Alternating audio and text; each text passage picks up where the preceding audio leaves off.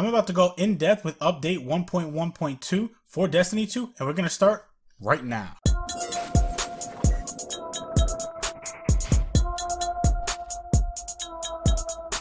What's up guys, Reckless here, welcome to Guardian Watcher.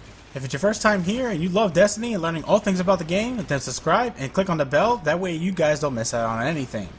So, Bungie has been quiet for quite some time, and that is up until yesterday, January 25th, 2018. They shed a little bit of light on what is coming soon for Destiny 2 with update 1.1.2. And it will go live Tuesday, January 30th, 2018, and this consists of many changes as well as additions to the game. Now, whether this will be a game changer, well, that decision is going to be up to you.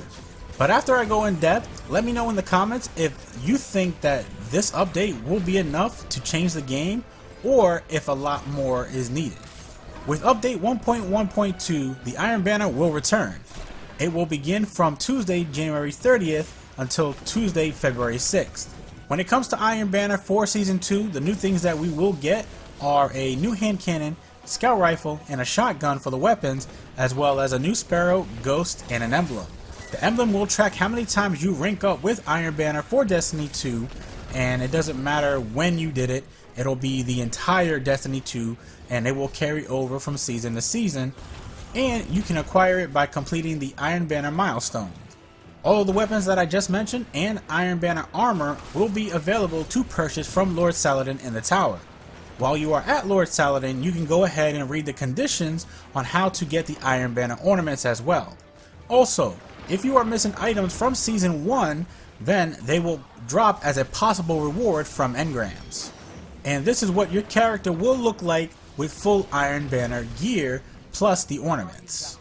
Besides the Iron Banner, we also have Armor Masterworks coming with this update. The same rules apply for Masterwork Armor as it did for Masterwork Weapons. We will be able to get an increased chance to obtain Masterwork Armor through Trials of the Nine or raid activities. And raid activities consist of the raid or the raid lair. However, you can also get them through engrams from the many vendors in the game. Each Masterwork armor piece will grant us 3% damage resistance while using a super, so a full set of Masterwork armor will give us 15% of damage reduction. Masterwork armor can be rerolled for 1 Masterwork core and 10 legendary shards, and this will change your mobility, resilience, and recovery, however, not all at the same time. And apparently there's already a bug that if you re-roll Masterwork armor too fast, it'll appear that you have the same stats before re-rolling it. So pretty much take your time when re-rolling your Masterwork armor. So let's move on to the raid. There will be changes to raid rewards when this update goes live. Raid armor will now have specific raid perks, in the sense of raid mods. They will appear on the mod section of the armor and are reusable and once acquired, and they will always remain on your list to swap back to. Now, the price to swap these raid mods will be 1 Callus token. And all raid mods will be legendary by default, so you won't have to worry about losing any power level. The only issue I see with this is you will have to make a dedicated raid set of gear due to the raid mods being a mod that takes over the spot for your other mods. I don't know, I guess we're just gonna have to wait and see the mods list before, taking a judgment on it. Next, the prestige version of the raid will now give double drops. So we will now get prestige and normal loot, that way we won't have to go back into the normal raid to do it again. Truthfully, this gives people a better reason to actually do the prestige version of the raid, because not a lot of people are actually doing it because the drops weren't even worth it. Next, all raid encounters will always drop a piece of raid gear, as well as give you a chance at an already decrypted exotic. This exotic is restricted to your current class. For example, if you are a warlock, then you will get exotic weapons or exotic specific warlock armor to drop. The raid vendor will now sell a rotating selection of raid gear each week. We will also be able to purchase them straight from the vendor for legendary shards and Callus tokens. However, if you want to buy the prestige raid armor, then you will have to have beaten the prestige version of the raid for that week. The raid is also getting an exotic ghost shell called the Contender Shell. This new Ghost Shell comes with some brand new perks that helps rewards players even after they have completed the raid and the raid lair. Seeker of Brilliance is one of the new perks. This perk gives you a chance to drop bright engrams from encounters. When a bright engram doesn't drop from the raid encounter, an increase will be added to the next encounter. Seeker of Opulence is another perk. This perk allows a 50%, which is 50% chance for an exotic that you don't already have yet. And the last perk is called Seeker of Glory. This perk provides a tracker for the number of raid encounters you have defeated. Now, let's go over general changes for Destiny 2. For the infamous Prometheus lens, now remember, it was nerfed to the ground about a month ago, so take these changes into consideration. The Flame Refraction perk now generates ammo instead of pulling it from reserves, and Bungie increased the base damage. Hopefully Bungie didn't make this weapon OP again, but buffed it enough so the weapon is actually playable.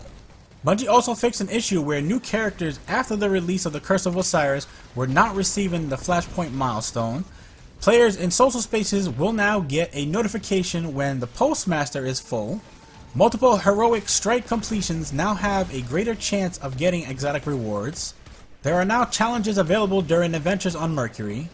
Bungie fixed an issue where the Curse of Osiris strikes were not granting clan engrams when they were featured as the Nightfall. They fixed an issue where challenges were not appearing within quick play, and they increased the dismantle timer for Masterwork cores. For some reason, Bungie is also working on a revamped shader system, I guess. Now, I know a lot of people have been complaining, and myself included, about dismantling multiple shaders at once, and I guess they're trying to work on something.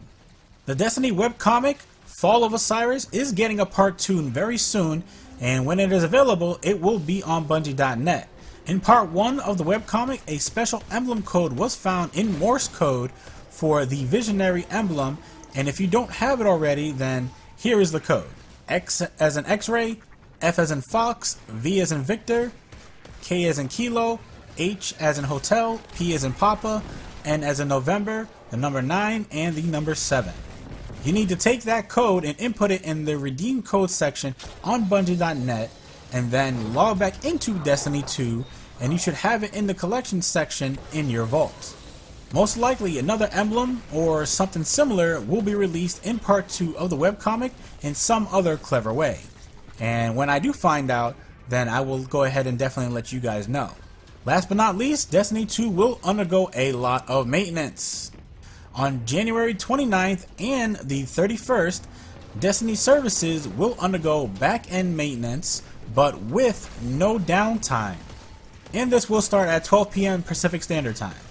On January 30th, which is the day in between those two, Destiny services will be taken completely offline for maintenance at 9 a.m. Pacific Standard Time, and it will be concluded at 12 p.m. Pacific Standard Time, and Iron Banner will begin as soon as maintenance is complete.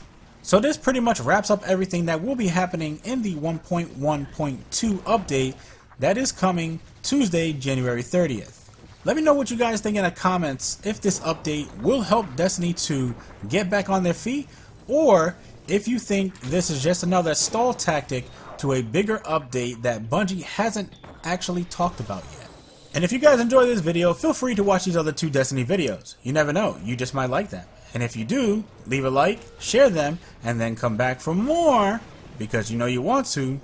Thank you guys for watching, and remember, less guns doesn't mean less crime. And I will see you guys next time.